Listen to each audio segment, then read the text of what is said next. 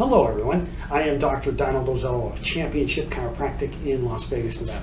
I am the author of Running, Maximize Performance, and Minimize Injuries. Thank you for viewing today's episode of Dr. Ozello Sports Medicine Report. Today I am going to go over the spinal accessory nerve.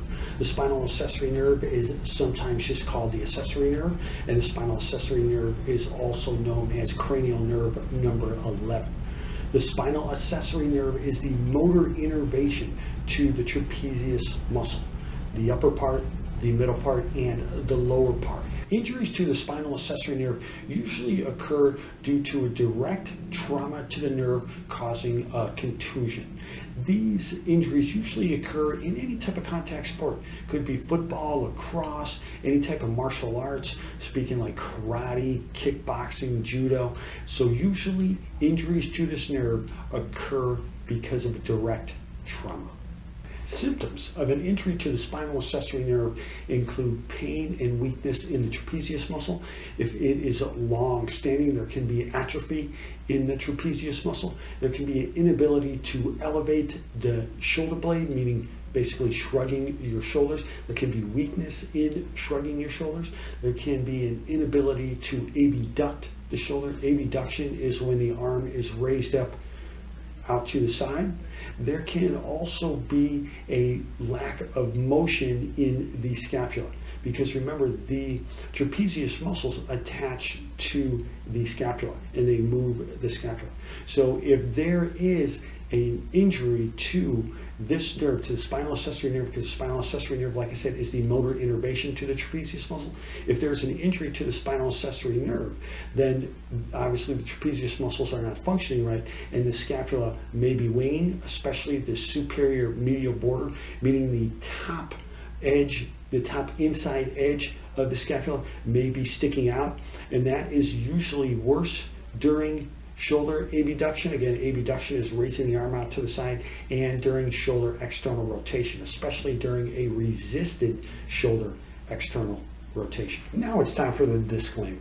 If you feel you have an injury or an entrapment or an impingement of the spinal accessory nerve, please see a medical professional. Watching this video does not take the place of seeing a medical professional. Go see a doctor of chiropractic or see another type of medical professional.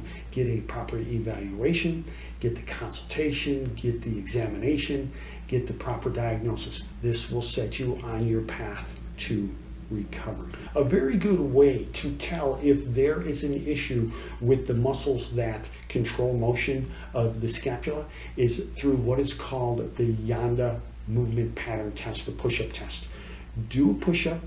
Obviously, you're not going to be able to see it, so you're going to need someone else to watch you or someone to video you. If you cannot do a standard push-up, then do a push-up up against the wall and just do the standard movement. Have the hands up against the wall, move forward, and then push yourself outwards, and have someone videotape the motion of your scapulas.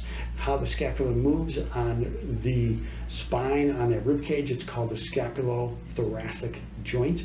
View how that moves. See if there is winging of the superior medial border of the scapula. Again, see if that top inner aspect of the scapula sticks out when you are doing a push-up or a wall push-up. If it does, that points to there being an issue with the spinal accessory nerve. Recovery of nerve function after an entrapment, a nerve compression, a nerve contusion, a nerve impingement, whatever type of injury happens to that nerve, recovery of nerve function is much more likely if it is a mild injury or if there is a shorter duration of the entrapment or the compression. So do not hesitate. Please take action immediately if you notice that you are having these symptoms. Also, recovery is usually much faster and much more likely if you decrease or you completely eliminate the activity that is exacerbating this condition. So please do not hesitate. If you think you have this condition, get a proper evaluation, get the proper diagnosis, and get the proper professional treatment. As a doctor of chiropractic, I have seen issues with the spinal accessory nerve in my office. This is a condition that can lead to some serious health issues if you do not get this taken care of when it first begins. Like I said, a long-standing nerve impingement or compression can cause atrophy to the muscles. When there's atrophy to the muscles, obviously the muscle's not functioning properly. Another area has to take a greater workload, and it can just cause a negative sequela of consequences. So please do yourself a big favor. If you are having some type of issue with the spinal accessory nerve, you're having these symptoms, or with any other type of nerve, do yourself a big favor and take action immediately.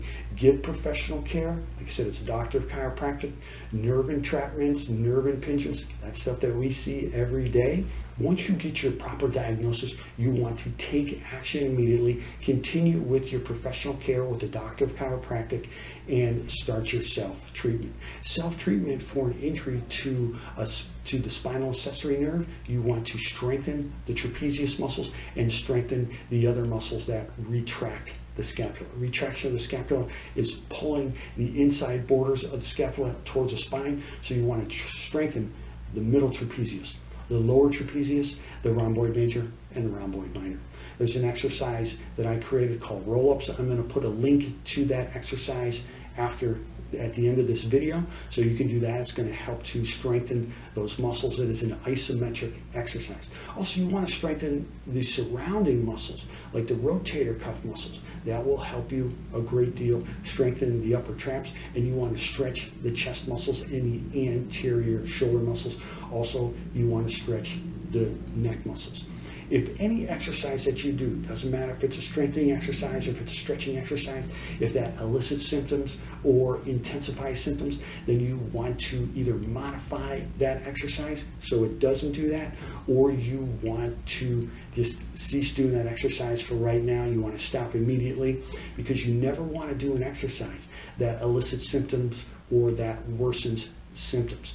You want to do exercise that do just the opposite.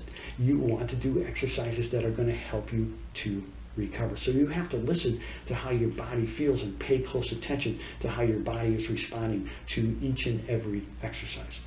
Also, you could perform what's called nerve slide exercises. A nerve slide is a non-exertion, non-resistance, precise motion exercise that helps to lessen nerve entrapment.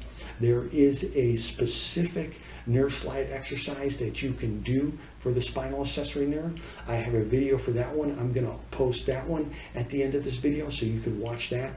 Do these exercises, the nerve slides, do them every day, but you don't want to overdo it. You want to learn the motion, because if you overdo it, you can exacerbate the nerve, you can irritate it, and that's just going to lead to more issues. So learn how to do it properly, and do, maybe between 10 to 15 repetitions a day. What the nerve slide exercises do is they help to restore the proper motion between the nerves and the muscles. Therefore, it helps to allow the nerve and the muscle motion to be better, and it allows that to obviously move the way that it should, so it's lessening the entrapment caused by scar tissue on the nerve. Thank you for viewing today's episode of Dr. Ozello Sports Medicine Report. If you have any questions about the book, you could go to my website, championshipchiropractic.com, where you can get additional information on the book, and you could also connect with me on other social media platforms. Please feel free to like this video. Also, if you have questions, if you have feedback, if you have suggestions, please leave them in the comments section below. You can subscribe to my YouTube page, Dr. Donald A. Ozello, DC. Every week I publish at least 2 videos. On Mondays I have my show 2 Minutes of Anatomy. On Wednesday I publish Dr. Ozello's Sports Medicine Report. Please feel free to contact me with any questions. Like I said, you can leave them in the comments section below if you have any issues with the spinal accessory nerve. Thank you again for viewing. I am Dr. Donald Ozello of Championship Chiropractic in Las Vegas, Nevada. And always remember, train hard, train smart, utilize nutritional strategies that work for you, stay injury-free, and accomplish your goals.